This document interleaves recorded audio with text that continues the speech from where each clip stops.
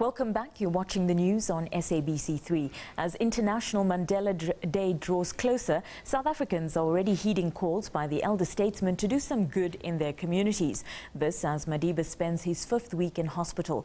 Across the country, well-wishers continue to pour in for the elder statesman. More tributes, more cards and more well-wishes. A special thank you from those close to Madiba's heart, the children.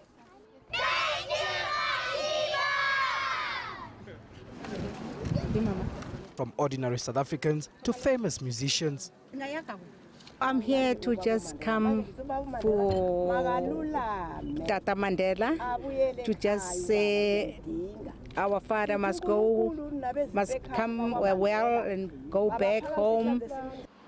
And while the elder statesman remain in hospital, good deeds continue in his name. Inmates and officials at a correctional facility in Cape Town today greened the environment in honor of Madiba, who turns 95 on Thursday. His special present, a tree planted for each of those years.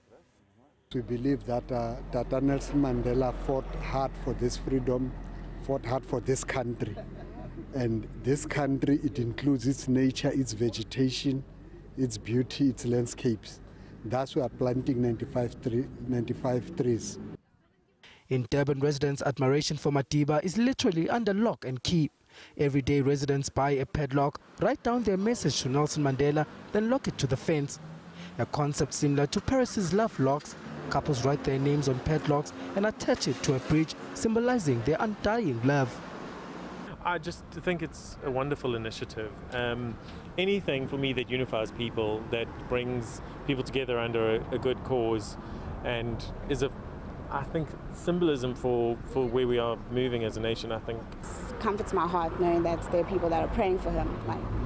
I think it's absolutely amazing. I think it's an awesome way for everyone to come together for one good reason, and that's Madiba. Through his words and deeds, Mandela has been embraced by the world as a symbol of courage and reconciliation. We want to keep Nelson and the spirit of Nelson Mandela and the concept of Nelson Mandela beyond a day and a time and a week. And with just 3 days to go, finding innovative ways to express well wishes will be a national event.